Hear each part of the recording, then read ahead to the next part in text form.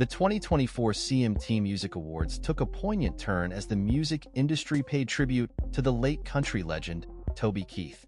Keith, who passed away on February 5th after battling stomach cancer, was honored during the awards show held at the Moody Center in Austin, Texas.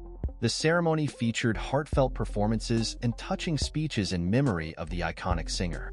Roger Clemens, a close friend of Keith's, introduced a tribute to the musician, describing him as a true friend and patriot.